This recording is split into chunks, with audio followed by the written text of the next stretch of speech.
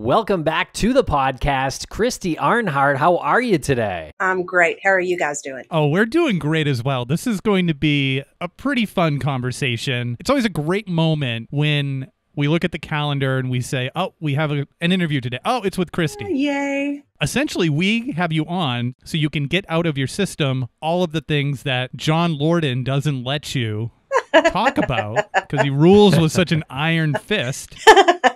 He's such a skeptic. What he's missing out on is what we love to discuss over here. We will try to look at this with an open mind. You came on maybe a couple months ago to speak about the Jackie Hernandez haunting, which turned out to be a great couple of episodes. Today we're going to talk about the Phillip experiment. An unusual experiment is about to be filmed in the studios of City TV in Toronto.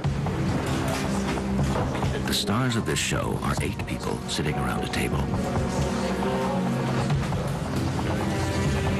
Off to the side on a raised bench are 3 men observing the experiment. Reverend Lindsay King, psychologist Joelle Whitten, and Dr. George Owen, scientific director for the Toronto Society of Psychical Research. The studio director gives the signal that the experiment may begin.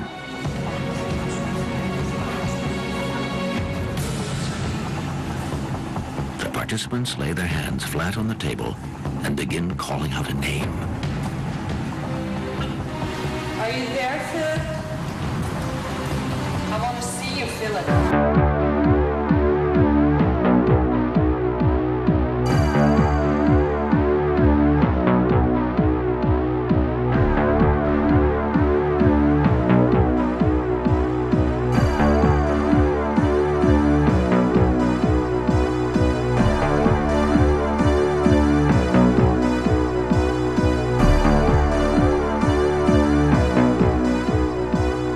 What you just heard is a clip from a documentary called The Phillip Experiment, and there's a link in the show notes. Welcome to Crawlspace. Lance, how's it going today? Oh, it's going great today. I'm super excited for the listeners to experience this conversation. You also heard Christy Arnhart, the great Christy Arnhart.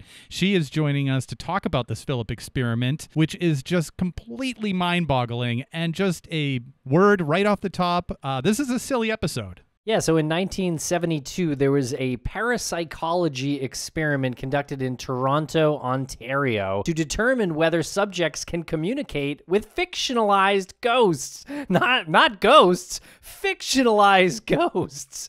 Ghosts that are made up right there at the table. It is wild because it's wild. It's called the Phillip experiment, and big thanks to Christy Arnhart for bringing this story to us. Right, and we just can't even contain ourselves in this episode. Just like explaining it right here in the intro is tough because you just start to wonder, why did they do this? They made up a whole backstory for this guy, Phillip, which is so amazing to me. Well, I hope everyone likes it. Definitely let us know what you think on social media. You can find us at Crawlspace Podcast or Crawlspace Pod. But Lance, we also want to tell our audience about Crawlspace Premium. And if you want to hear this episode ad-free, then you want Crawlspace Premium. You can now get it on Apple Podcasts, but if you're not an Apple user, you can go to crawlspace.supportingcast.fm. You get ad-free episodes, early releases, and our weekly bonus show, which everybody loves, and it's all bundled with Missing and Dark Valley, 2 other shows from Crawlspace Media. What a bargain, and as long as you're out there, you might as well go ahead and follow Crime Christy. That's Christy Arnhart on all social media platforms. She's at Crime Christy. Definitely worth a follow, and she works very closely with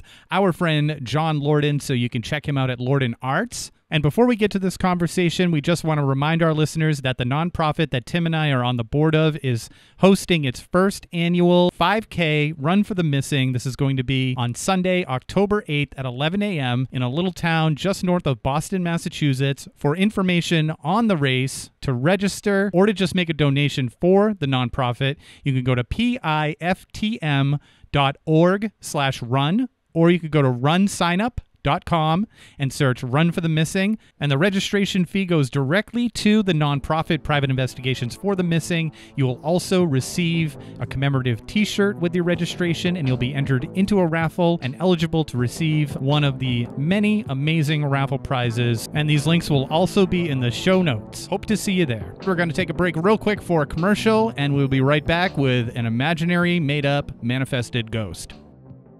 Thanks to our sponsors, and now we're back to the program. Well, the Phillip experiment was actually started in September of 1972 in Toronto, Canada. They wanted to determine whether or not their subjects can communicate with fictionalized ghosts through belief and human willpower. Essentially, can you create your own ghost? Are we actually seeing ghosts as manifestations, or are they manifestations of our mind and we're creating them?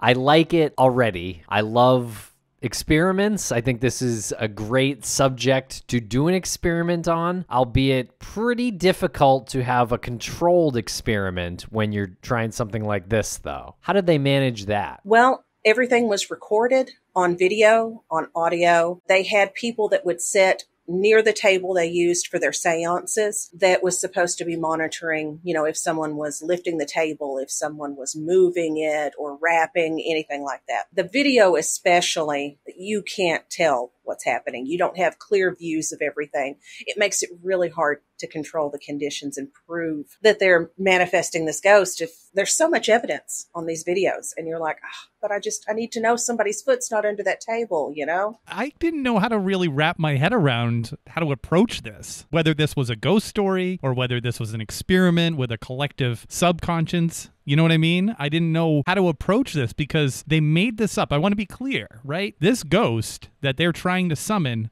does not exist. The person did not exist, didn't live, didn't die. This is all conjured by this group. The document that you provided us shows an image that they drew of him. Yes. It's hilarious. Yeah. But these people who are involved in the group, were they a group of psychics? No, actually, everybody in the group was picked specifically because they had no type of extrasensory perception. And when you go down the list, they're really grounded professions that they have as well. How did the story come about? How did they create the story? This group of people would get together and they would have sessions where they basically sat around and talked out who they wanted this person to be, what they wanted his history to be like, what they wanted him to look like. They knocked all of this out like a writer's room, I guess, and concentrated on him, thought about him, centered everything in their mind. Sorry, I'm laughing. The story's ridiculous. I couldn't get past it. And please tell me I get to tell this story because it's awesome. Yes, please. Go ahead into the story. Well, Philip's backstory starts in 1624. He was born in England, an aristocratic Englishman and a Catholic. He had an early military career and was knighted by the age of 16. He was involved in the English Civil War and was personal friends with Charles II because he worked with him as a spy. Now, Philip was unhappy in his marriage. He was married to a beautiful but cold and frigid woman named Dorothea, who was the daughter of a neighboring nobleman. It's like a Harlequin romance. This is incredible. Okay, I haven't even hit the good stuff yet. Oh. One day, while he was out riding his horse on the boundaries of his estate, Diddington Manor, Philip came across a Romani encampment and saw there a beautiful, dark-eyed, raven-haired Romani girl named Margot. Instantly fell in love with her. So naturally, he just brought her back to his estate and put her up in his gatehouse as their little love nest. He kept her secret for a time. Nobody found their little love nest, but eventually his wife, Dorothea, realized he was keeping somebody there. She went in, she found Margot, accused her of witchcraft and stealing her husband. Naturally, Philip was too scared to say anything. He didn't want to lose his lands or his reputation, so he kept his mouth shut. They convicted this girl and burned her at the stake as a witch. Philip was stricken with remorse, as of course you would be. He would stand up on the battlements at Diddington and pace and pace all through the night. And then one morning, they found his body at the bottom of the battlements, whence he had cast himself in a fit of agony and remorse. He was only 30 years old. Poor Phillip. I know. Oh my God. It's no wonder that these people are not writers. That, Al Peacock is a heating engineer. There's a sociology student, a bookkeeper making up this trash. This is an awful story. The biggest problem I have with the story is that two out of the three people in the love triangle die at the end. They could have just run away and they'd both be alive. I know. What are we serious here? This is they want it to be like a Shakespeare thing, but it's just completely not. It's I know. really Why'd they have to make poor, who is his wife? Dorothea. Dorothea. Why did they have to make poor Dorothea like frigid and cold? Well, that's the way it's got to be, right? I mean, he was okay to have an affair, right? Yeah, for him to be a philanderer. She has to be frigid to be that upset. Yeah, I think one of the funniest details in the story is the name of the place, Diddington Manor. But that's the only factual thing, right? There is an actual Diddington Manor. Yes. Cut the crap. Do you think while they were doing this, they were like, "Why are we doing this?" Well, but they were into it.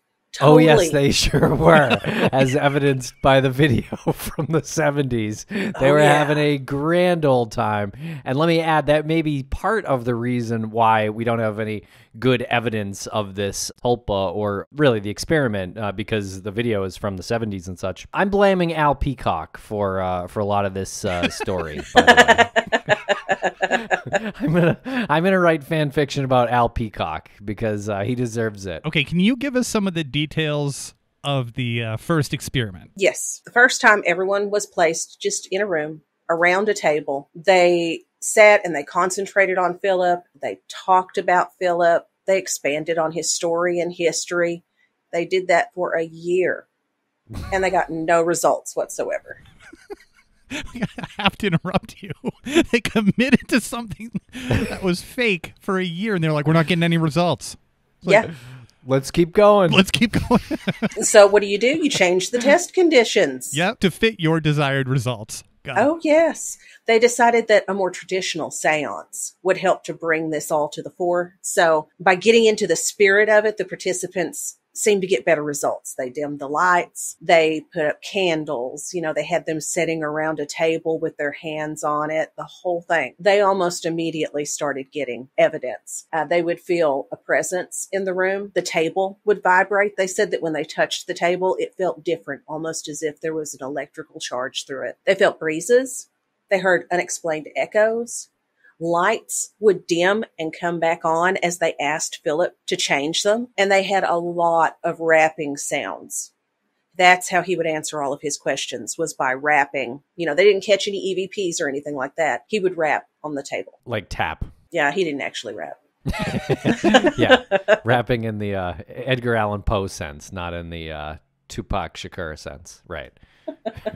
I just want to criticize them a little bit here. It took them a year to someone finally after a year was like, maybe we should dim the lights. If they're going to try to recreate bringing a spirit into this world, how can you not make it look like a seance? They were way too analytical with this. They were trying to be academic, I think, with their experiment. And, they were. I appreciate that. But then they somewhere along the line, dramatics really took over. It sure did. They even started to figure out what his likes and dislikes were. They had audio, they had video, they had witnesses. It was just ridiculous how much they had going for them. Then they decide, we're going to do this huge experiment and we're going to do it in front of a live audience. So they bring in 50 people. It's set up just like it was before. They have their stage, they have their table, candles, lights dimmed, and all of that. And this footage is documented as well. You can find it on YouTube. Right from the beginning, Phillip came out. The table was rapping. There were noises. Lights were blinking. At one point, the table fully levitated into the air and moved around the room. This is, of course, with everybody still touching it. This video is pretty weird, I have to say. And the adults in the experiment, They're shaking the table like maniacs, and they're yelling, and they're tapping, and they're twisting it and tilting it. I gathered that they're trying to like ramp up their own energy. Is that what they're doing here? Oh, yes. Yeah. And to get themselves into the spirit of it, they would sit around and sing old songs, like seriously, 99 bottles of beer on the wall. And they'd get into this fun-loving atmosphere. And they felt that that helped their minds to enter a more childlike state that allowed the manifestation to kind of come through. Yeah, so that's kind of bordering on getting creepy to me. Less experimental, academic, and more, well, we'll get into it later on, but that concept of the tulpa is like almost terrifying to me. And that's where we're getting now. Like it's getting right on the cusp there of this like kind of getting under my skin. I am curious though, did the audience of 50 know that this ghost was a manifestation of the group and not like someone historical that actually died? Yeah, I think everybody knew that this experiment was happening because they had a lot of skeptics there for the recording too. I think they had one that was a priest or a preacher, and I guess they felt would help play devil's advocate. No, it seems like the host of that TV show was pretty convinced that there was tapping coming from inside the table. But the audience, I would suggest, was a little less convinced, being further away. You know, who the heck really knows what's going on the stage, the lights, you know. But the host, I have to say, seemed pretty convinced. He sold it. All of the people that were involved in this, they were so gung-ho. Nobody's faking this. This is really happening. But unfortunately, at the end of it, I mean, they did this experiment went on for 5 years, and they were never able to manifest Phillip, which was one of their goals. It wasn't just, can we create it? When you say manifest, do you mean a physical manifestation of someone who never existed, never lived, never died? That's absolutely correct. That's now getting into real creep territory. Yes, it is. That's when you start getting into scary mind stuff. It's like you've become a 3D printer. Your brain is, and your collective group have 3D printed somebody into this existence. Oh, yeah. But so instead of like just appearing as some kind of apparition or possibly a solid person or something like that, we got a bunch of tapping, tilting of the table, possibly some levitating of the table. So some energy definitely was created or thrown around, at least enough to have some bizarre results out of this experiment. Yeah, and this wasn't the only time that they recreated it. After the Phillip experiment was done, you know, everybody complained about the control conditions. So they came up with other characters. There was one named Lilith, another one named Humphrey. There's been several. There was another one in Australia that was done in 2007. It wasn't even that long ago. And they were all able to recreate rapping and things of that nature, but nobody was able to manifest anything. How could they if they haven't developed the right landing gear? You need the portal. They need to build the portal. They're not putting this all together. Well, they need to bring the whole tulpa aspect into it is what they do. That will finish it all off. Right. Sorry, I'm being goofy. But how could you not be goofy? Well, I guess my real point is, like, where do they expect it to, like, it's just going to appear sitting at the table with them? Is there no other end to that part of the experiment? You know, it seems like a little not completely thought out. Did they have, like, some altar? Did they have, like, some circle that they were hoping Phillip would appear in? Like, obviously he was never going to appear. I mean, I would say that they got very interesting results anyway. Scientifically, they got good results. Yeah, I mean, maybe if they were trying to find an actual living person who died tragically or something like that, they would have better results in bringing that apparition to into the room or something. But a fictional person, that's part of this that is very strange. Handsome man, though, Phillip. And the hair, the beard. I mean, he kind of looks like Jesus, with a little bit of shorter hair. Maybe. He's got a full beard. Yeah. A rockin' mullet. Yep. He kind of looks like maybe like a little James Brolin. Like he reminds me of Grizzly Adams. Okay, Grizzly Adams. But yeah, from Amityville. Yeah, he does have that look. Or like Zach Galifianakis from The Hangover. Okay, yeah. Yeah. Now that we're talking about the sketch, like I was wondering, like, how did they each contribute? Because it says image of Phillip drawn by group. Was somebody like, I'll take the eyes, I'll take the beard, I'll do the hair? Did they look it up? This was 1972, right? How do you research like hairstyles from like 1600s? I don't know. I don't think they did. That's a good point. But, you know, and I'm sure they all sit around as a group and they were like, oh, but the eyes should be shaped like this. And everyone was like, yeah. It kind of looks like Tim. Do you think? Give Tim a big beard, like a bushy beard, and grow out that hair. There you go. Maybe Tim's a manifestation. I am Phillip. He just popped up elsewhere. That can be your Halloween costume this year. You'll go as Phillip Aylesford. People will be like, who are you? Phillip. I'm Phillip, man. I'm the tulpa from the Phillip experiment. Oh, God. Oh. And we'll be right back after a quick word from our sponsors. Thanks to our sponsors, and now we're back to the program. Then the table would actually move. It would glide over the thick piled carpet, or even rear up on one or two legs only. Attempts to reproduce this motion by pushing always fail. It was impossible to imitate the table's spontaneous motion. Supposedly the table actually levitated during this TV show. I don't know. Like, there definitely isn't that evidence on video. I'm struggling to believe that that actually happened. Well, they even said when they filmed it that it was so dark, the cameras were unable to pick up the levitation because it was only so many inches off the floor and people in the audience had trouble seeing it too. But the control people who were there swear table moved on its own. Much like a Ouija board. Well, kind of exactly like a Ouija board. It's the idiometer effect. You know, you're all sitting around with the planchette. You've got your hands on it. You ask your questions. Your subconscious is actually moving the planchette around the table. So that was one of the theories put forth for a lot of this, is just that they were creating it themselves with their subconscious, or they cheated. One of the guys at the table or one of the girls, they could have done something to cheat. Rapping, cracking knuckles, stuff like that. Sort of a long joke, you know. Wasn't it 5 years worth? Yeah, really wasting everyone's time. But I guess if they're having fun, which they clearly are, maybe it's not too big of a problem. And we get some content out of it, so thanks. Oh, yeah.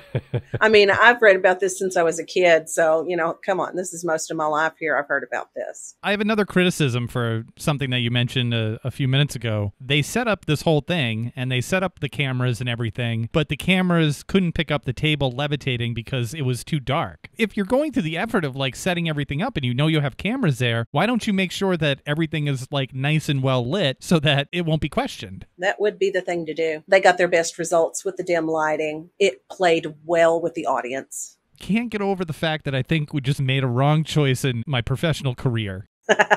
Like, just make something up and just say this is a thing now. But be careful what you make up. Yeah, it's going to be harmless for the most part. Well, and you put too much energy into that, you don't want to manifest what you made up, which is really what I feel that they did. I think they created a tulpa. Let's definitely get into that. Before we do, I just want to go through the rest of this here because it seems like the experiment was criticized pretty heavily for lacking, I guess, a controlled environment.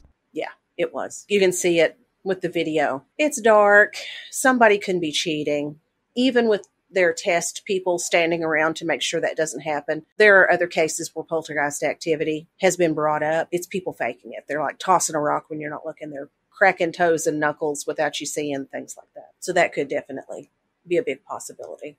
But like you said, 5 years is a long time to carry that. Cracking knuckles. Yeah, there were two girls, and I want to say it was the infield poltergeist. They weren't able to account for all of the noises and the things that happened in the house with those girls, but they did catch one of them cracking toes and knuckles, and they were like, oh, well, I did do that some, but there really is a ghost here. What if they did actually call up a ghost or a demon or some kind of entity that was floating around out there and I guess bored and wanted something to do? Some bored ghost named Phillip. Well, he could pretend to be Phillip. They wouldn't know the difference. That's true. So possible explanations, it's possible they cheated or fabricated this activity. But as we sort of discussed earlier, one possibility is that the participants interpreted the phenomena as evidence of Phillip to confirm existing beliefs that Phillip was real.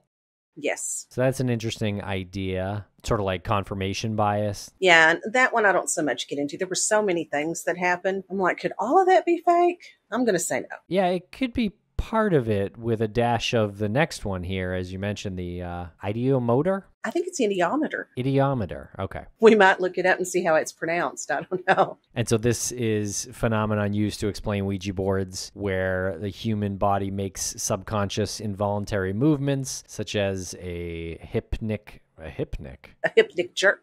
A hypnic jerk. That's Lance's nickname.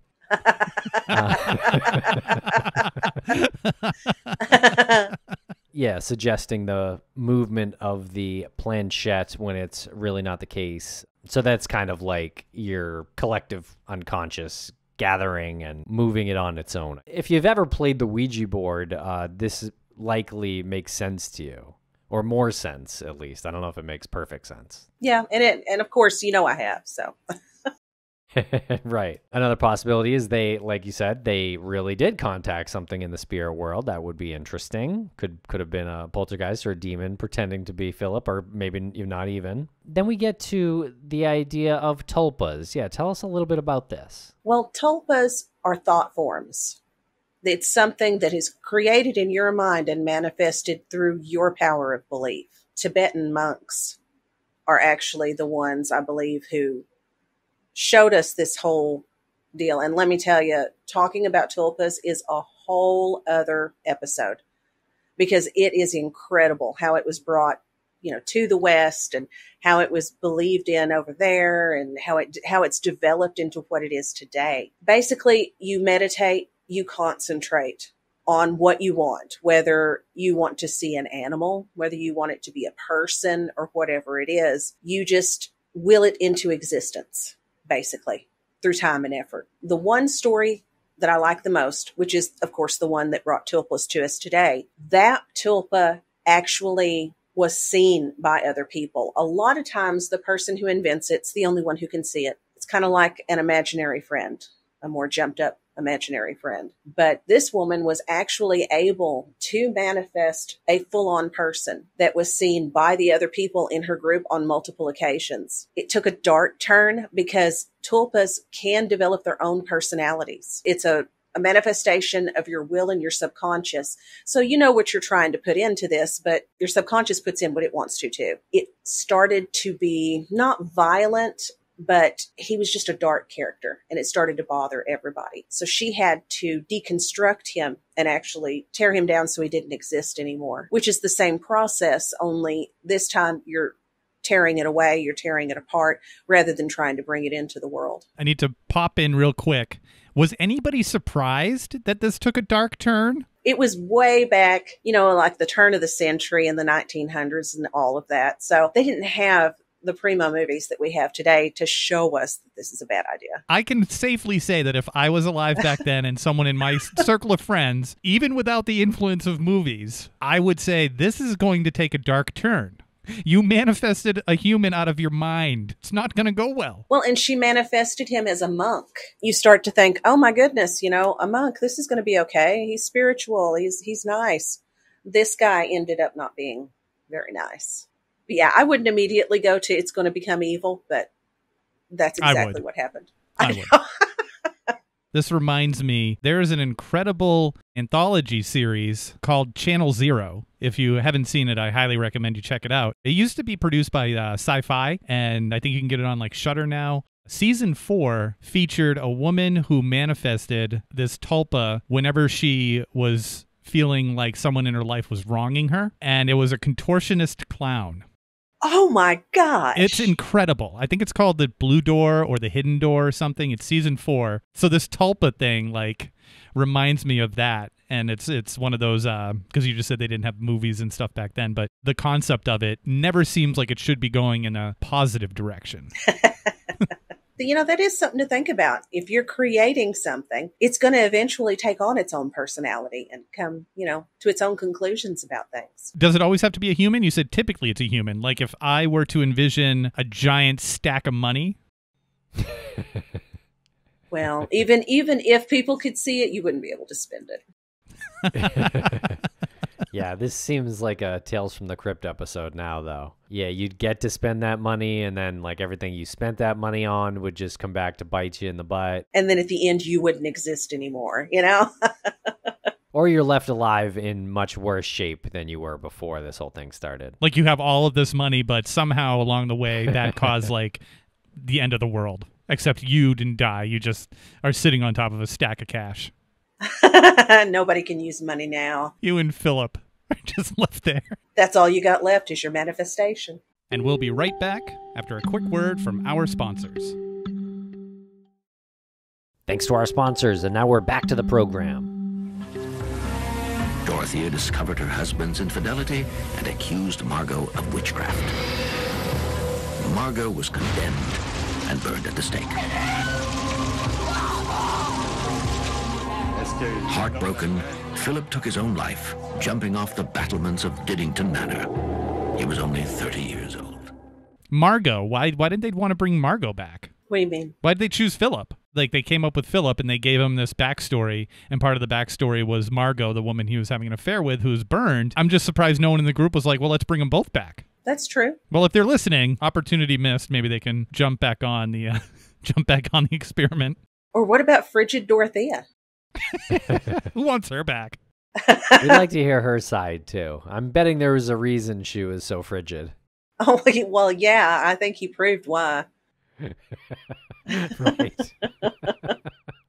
So what are your thoughts here? The idea of tulpa, very, very fascinating, pretty widely accepted as at least an idea. I really love that topic. I'm not sure where I fall on it personally. I love all this stuff. So, all right, what do you guys think happened here? I think this has been a successful experiment because we're talking about it today, and I'm not entirely sure why they decided to embark on this, where that idea came from, whose idea it was. Because somebody said, we don't even know if the paranormal exists. We don't know if ghosts exist. And then someone took it the step further and said, we should make up a ghost to prove that ghosts exist. to prove that ghosts exist. It's something that, like, it hurts my brain to think about today, even with, like, all of the things that have happened from 1972 to today. Case in point, Jackie Hernandez. Like, it's very hard to dispute some of those moments in her haunting. So they didn't have that then. You know, they were coming up with these things, but they didn't have the experiences. I think it is a really successful experiment when you're talking about the collective unconscious, like you said. What can we do as a group to manifest something that didn't exist previously, and how do we get there? And they found that they could get there through singing songs and regressing, I guess, their mind back to a childlike state so that they could be more open to something, to accepting something. I think just as like a social experiment, it was a success. If it was a prank, even more of a success. Yeah, you're right about that. And as far as how it got started, I don't know where the original idea came from, but there were two doctors that were involved in this experiment. And Dr. George Owen, who was a mathematical geneticist, he and his wife was one of the participants in the experiment. They were the ones who came up with the idea. And it just so happened that he was a member of this parapsychology group in Canada. So he had the resources to actually see it through. Also looks like a guy who could be a real gem at a party. Doesn't he? He's just that stereotypical 50s guy with the black rimmed glasses, clean shaven, Had they completely skipped the whole Phillip storyline that they created out of thin air, I'm wondering if they would have gotten the exact same results. I think you take that whole story out of it and they're still acting like children, shaking the table and laughing and singing and getting into that childlike state, still trying to manifest something and still do manifest something. They never manifested Phillip to begin with, so that whole part of the experiment, I would say, is a failure. But the rest of the experiment I would call pretty successful, actually, even though it's not going to satisfy all of your peers in academia. It really doesn't matter there's always going to be somebody who can find a way to fake it or see how it was done. But I think that they would have manifested the knocks and the things that they did, whether they had Philip's story or not. I think Phillip just helped them to narrow their concentration to what they were trying to do. Because, I don't know, I just feel like we're more open to these things nowadays. And I feel like a group could sit down without Phillip and still manifest something. Because I am totally on the Tulpa train wagon. I believe that they created, to an extent, their own Tulpa. All those people concentrating on the same thing, willing it. I do. I think that they did this. But if a tulpa is created, where does it go? Does it have to exist at all points, or can it go away after that? Because I would argue that this wasn't a tulpa, that this was some kind of manifestation of temporary energy that was brought there and then, I don't know, dissipated once their focus dissolved. Mm-hmm. And I feel like that's what it did. I feel like it just dissipated because none of them were big believers in the supernatural anyway. They were not supposed to have any talents of their own. So even after 5 years, you would think it would be relatively easy to just kind of walk away from it. Well, does that hurt the tulpa? No, it would just deconstruct and disappear. If you get to the point where you've actually manifested a physical representation of the tulpa, it's totally different. But when it's just in your minds and when it's just, because like them, none of these people ever saw Phillip in any way other than what they wrote or what they drew on the paper. So I feel like it was a weak enough thought form that once they all walked away from it, they were able to it was just dissipated. But if you're in the human form, then how do you then deconstruct it? I've read that you sit down, you meditate, you do everything that you did before to create the tulpa. You just do it in reverse. You want it to not exist. You tear things away from it until it just can't exist anymore. It doesn't have the building blocks that it was created with. Now, when you have an actual physical manifestation of a tulpa, and this, I've just read this in stories, and thank you, Reddit, for some of these. The tulpa will eventually decide to separate from you if it has an actual human form. And some of them are strong enough to do that, especially if they're not deconstructed like they should be. For all you may know a tulpa out there. And I might be a tulpa. You might be a tulpa. I could be. Can we create a tulpa to help us with editing these episodes? Yes. Editing tulpa. According to Lance, how is that going to turn out? It'll turn out. Well, I'll risk it. No risk it, no biscuit. Yeah, exactly. I think this is the only episode where we've interrupted you so many times. Just couldn't keep our mouths shut. This is a great one to talk about, especially with all the video footage. And even if you just want to enjoy it because it's hokey and it's fake, do it. Seriously, because it's something else. Yeah, it's fun to watch, and you got to see the way that the adults are behaving with the table. It's very strange. I almost want to demonstrate, but it's not going to sound good on microphone. But they're all just like freaking out, just like grabbing the table. I know. Something to see. So what else are you working on, Christy, before we wrap up? Well, I have a little show that I do on Fridays with John Lorden. They are not on the website yet, but they're going to be. Right now, we're just running them on live streams for the audience, but it's called Paranormal Perspective. And of course, he's the skeptic who wants to believe, and I'm the person who believes all of it. Last week, I did spontaneous human combustion. Ooh, thoughts on that one?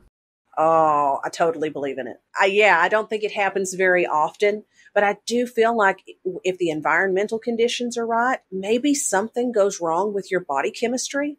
There's chemicals in everything around us. They're in us and everything else. It's not beyond my belief that something could just go haywire and you catch fire. I live in a dangerous world. I mean, your body does have gas in it, right? So it does. Yours especially, Lance. I am super gaseous. That was definitely the most immature thing I've ever said during a recording of this show. Oh, shit. Yeah, that one was a good one. I did Black-Eyed Children. Oh, I love that. Yeah, Yes, Black-Eyed that's Children was fun. good. Yeah. You don't believe in black-eyed children, do you? Well, I don't think that they're black-eyed children like people are saying, like they're their own little subset of supernatural. I think it's probably an entity it might be demonic. I know some people think they're aliens. I don't think they're aliens. But they have similar rules to vampires. That's why I think it's more demonic, because they have to be invited into your car, into your house, something along those lines. Nothing is denied entry like that in our popular culture unless it's a vampire or something demonic. So that's what I lean toward. I'm going to call BS on the needs your permission to enter, to cross this line here. Any entity that's not fiction or that's claiming to be nonfiction that needs your permission to take a step, probably not real. Because how the hell did it get there in the first place? It's taking orders from whoever? I don't know. I don't know either. It's taking orders from everyone. You're saying that you don't believe that a vampire, for instance, needs to be invited in. If a vampire exists, it could probably just walk in anywhere and do its damage. Well, I think if a vampire exists, then yes, it can just walk wherever it wants. I think only since vampires have been, written about for, centuries, that's sort of been added to the idea of vampires, that they need permission. Something to make you feel better, I guess. Yeah, it's a fun, fictional element, I feel like. It keeps you a little protected inside the house, Well, then it also plays into Christianity and religious beliefs. If you're pure, if your house is godly. Yeah, that's a good point, too, because there are a lot of, in different religions and cultures, there are things that you'll put on doors or on doorways that will prevent entities. I think part superstition, maybe, in a way, but yeah, it's... Mm-hmm. Religion or cultural for the most part. But yeah, a lot of cultures have that. What makes a house godly? I have always thought of it as you're very pious in your religion and very devoted. You have a lot of pies? No. You bake a lot of pies? I'm very pious, everyone. My neighbors love me. I'm so pious. Oh my gosh, I'd eat pie all the time if I could. Number one pie. Hit me. What's your number one pie? Cherry. Cherry. Oh, cherry's great. Cherry is great. Not a lot of people say cherry. Most people go with apple.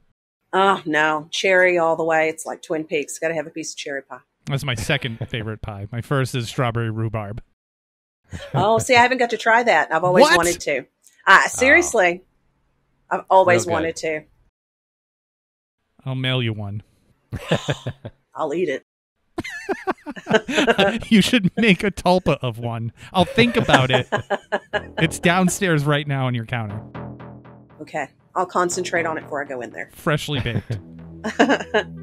Well, Christy, this has been another weird conversation that you've manifested here today. With us. Good one. Can't wait to speak with you again. Me too. Yeah, let's see what weird, crazy thing I come up with next.